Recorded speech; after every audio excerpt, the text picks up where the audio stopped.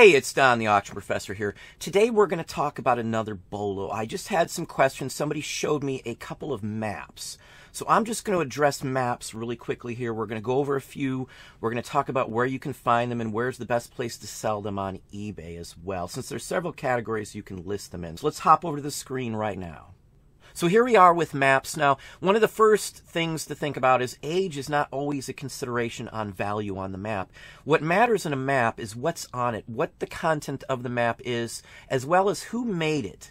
Now, earlier maps, like let's say an 1860s map of the United States that has a broad section of states that were around back then, usually will have each state in a different color. Now, most of the time, the coloring on a map is hand-painted in watercolor. Now, you can find an atlas, which is a book which has many individual maps in it, and many times from the 1860s, 70s, and 80s, they'll be fully watercolored inside of this atlas. People will cut them up and sell them individually. We have done that many times.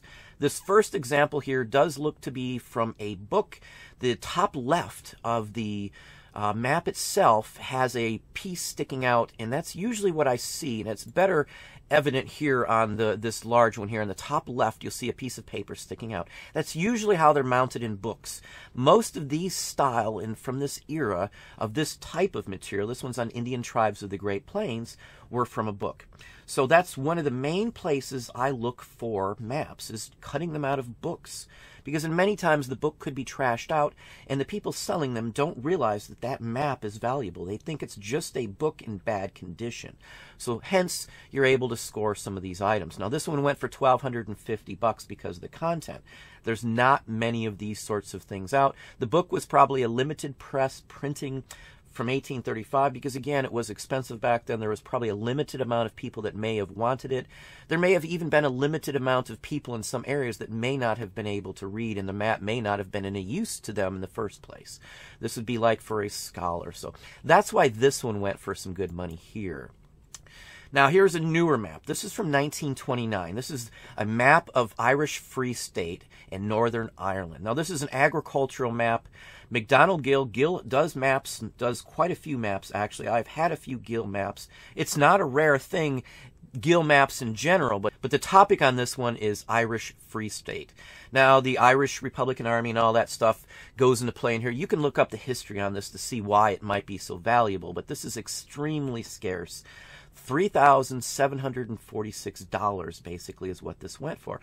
Some maps can go for $20,000, $30,000, $40,000 or more. It just depends.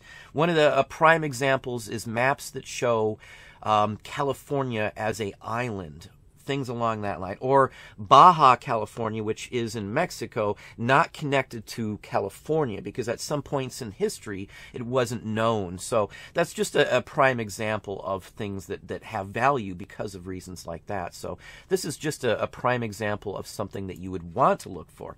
Finding these may be a different story on some of these. Now here's an 1865 sanitary map of New York City, of Manhattan. This is a 64-inch map. It's probably meant to be mounted somewhere, maybe for workmen or something along that line. There was a sanitary convention, I believe, in 1864. Maybe it was 1865, and some of these items were featured at that. So this one went for an insane amount of money here. So it's the topic. It's New York. It's well collected. There's not many 64-inch maps left from 1865 that are in good condition. So this is just a prime example. Age, again, isn't necessarily the factor in knowing what's worth what. Now here's a map of the Battle of White Plains, New York, Fadden and Souther. This is from 1776. These are published in newspapers sometimes in books. Sometimes they were just published and sold on their own to raise money for whoever was making them and selling them. So this one went for some insane amount of money as well, as you can see. It's the topic. It's Revolutionary War. We weren't a country, technically, so this is some of the aspects that make things worth a lot of money. It's smaller. It's not a huge event. It's something that you're just not going to run into.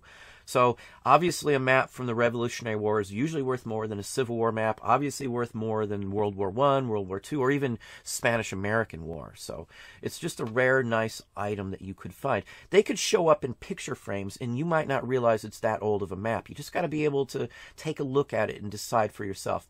If it's in a frame, I always take the frame apart to look at it before I purchase it. If they won't let me do that, I won't buy it. Hint, hint, don't buy it unless you can look at the paper and feel it and see it. Because sometimes underneath the frame it might say facsimile, and unless you take it out, it might be buried in the frame. So again, never trust that it's framed and it's fine and it's original unless you can look at it outside of the frame. Now here's a newer one. This is something that could turn up in England, even over here, because people went there and traveled and came back after the war. So this is a 1947 London Underground poster map. It's a large-sized one. It's a common one. Beck makes them. I believe they made these maps all the way into the 1930s. I believe that's one of the first ones, 1935, 36, somewhere in that range. This one went for $1,497. Again, because it's very scarce. There's not many of these left. London was bombed, you know, so a lot of this stuff may not have been around. It was right after the war. Production of some items was still limited, so that's why this one's worth almost $1,500. This is something that would show up in a tourist packet, or envelopes maybe that have maps shoved in them from somebody's trip overseas. Or if you're in England, they could show up at a flea market or a bin sale or something along that line. So not odd items. Again, this isn't that old, so... Now here's a Civil War map. It's of the Battle of Gettysburg. It's a specific artist. Gettysburg alone is one of the most popular collected ones because of Abraham Lincoln's Gettysburg Address. So most things that say Gettysburg do have an increased value. Again, some of these were published as, like, not necessarily a souvenir, but a collector's piece of it to some extent. People raised money from it for things as well. So some of these were published in books talking about the war. But this is just a really nice example here. $1,169 on a bin. Now this is another good example. This is a Normandy, France D-Day map from the U.S. Army Command and their staff. This is something that you could find. Now, this isn't one necessarily that a soldier would have carried into battle on the first day of landing on Normandy Beach. This is more along the lines of those directing the battle, I would say, just from the ones that I have seen before. If you've seen some of my videos, you know I do go to military shows. I have seen these in person. I have seen the ones printed on silk for the soldiers that were embedded in their jackets, or even sometimes they had the map on the inside of their jacket as well. So it's just something you can run into. So if you've got a military show in your area, just check it out for curiosity's sake. You'll be surprised at what could show up at a place like that. $790 with 28 bids. Now here's a Pan Am Airways. Now this is something you would see at a travel agent. This is along the lines of a travel poster, a vintage travel poster. Most vintage travel posters in this size range. Now this is a large one, 40 by almost 60 inches. If this was a movie poster, that would be called a double sheet. It's a large one. So that's part of the aspect of this. People will mount these. They'll have these framed and put them on their wall. There's people that just collect Pan Am collectibles, especially from the Clippers. So if you don't know what a clipper is, type in Pan Am Clipper and you will see very readily what that is. So it's all in the line of field of stuff that I look for. So anyway, let's move on to the next one. Now maps come in other forms too. This is a promo flyer from basically a real estate company. And I've had real estate maps from the same basic time frame. You see that I've got 15,000 items from this era up on my store right now. So this is something that I would run into, not specifically Huntington Beach or this area, Grover and Huntington, but I do find ones of this area. I had a Monterey one, which I think I have one in here too, that I sold for some incredibly insane amount of money, and it's in one of my videos, so you can see it if you want to look back enough. But it has a map on the inside of the area. This is another key thing that I always look for.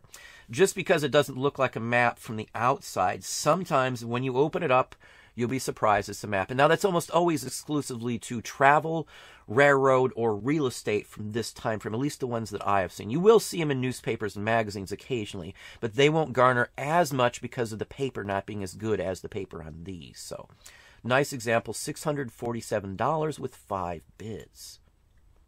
Now here's another early example of a North American map. It's historical. It's just before the Revolutionary War. Now on here you can see how the Baja California is separated. Now in some maps it's literally pinched off and it's its own island. So no, I personally have not found one ever that had Baja separated, but I have seen them. They go for some insane amounts of money, and that's a specific factor that people will list in the description. So $600. There's nothing fancy, spectacular about this one here. That's more or less why it didn't go for so much money. Doesn't have quite the detail. There's no state designations or anything like that, obviously, at this point. It doesn't show the rest of the territory because obviously at some point it wasn't fully explored either. So $600 though. Still a nice profit for something like this. Now here's a Monterey map. This one went for almost $600. I sold one that was in ratty condition for almost $450. So it depends on the condition, obviously, but even bad, terrible condition maps can still bring you some good money if it's the right topic. California is one of the ones I always look for and hope to find. Tourist stuff. Big stacks of stuff at an estate sale where you see maps and all kinds of just stuff like that. Pamphlets, flyers, brochures, I buy them all. And there's tons of money in this. This one is key, though, because it talks about the oil fields, the mining area, and the forestry in that area. If you're unaware, there's a whole bunch of oil fields on the coast of California, or there was. Can't say for sure they're still there or not, but you'll find postcards, and I've sold many from that area. So nice one. Monterey stuff always sells. California always sells, and I talk about California all the time. Again, almost $600 for this one here. Now here's a different one here. This is a rapid transit. This is a subway map from New York from 1937. This is independent lines. This is a different line of subway system. So this is one that it says would have been on the station wall. It lists locations and numbers and where the stops are and the whole works. Why this one was worth more money than many of the other ones is because of the size and who produced it. The independent city-owned rapid transit railroad. So naming means a lot in stuff like this. So the name can add an incredible amount to the value on the item. And the last item here is a Votes for Women suffrage victory map. This is something that can still show up. You will find these in just junk stacks of paper, auctions and things like that, estate sales especially. This is a small one. It would be considered semi a broadside. And this is from the early 1900s, about 1915 or so maybe, $500. This does not look like much to most people. It just looks like a sheet of paper. Chances are it was folded when somebody found it. It could have been folded into quarters. So it's just going to look like a little piece of paper. I pick up every piece of paper that I see at one of these places. Flea markets, estate sales, garage sales, church sales, local live auctions, the whole works. All of those type of places you could find something like this. Folded again. It says suffrage victory map on the map. Anything that says suffrage, I would look into buying. I would at least do a comp search. Most of the time, if it's $1 or $2, I'll just buy it because there's almost no chance that it's not going to be worth something unless it's a forgery, a fake, a reproduction, or something like that. Most anything that says suffrage, you'll get some money for. May not be a fortune, 10, 20, 30, 40 bucks, but for $1 or $2, you're going to make some money. But anyway, that's just a touch on maps. You can find them all over. Again, books, go back to books. Books are good sources. Brochures can have them in them. Railroads, pamphlets, flyers, things like that. And real estate from early days. The watercolored ones are usually very good. Atlases are a good source of maps, cutting them up. Don't cut them up, though, till you research whether it's worth a bunch as a whole. If it's missing pages, a cover, spine's totally trashed out, it might definitely be worth cutting up. So anyway, that's what I have for you today. Well, there you are. Hopefully that gave you some ideas and some thoughts. If you enjoyed the video, please hit that like button down below. You can also hit the bell icon to be notified if I post new content or go live. Subscribe and tell a friend.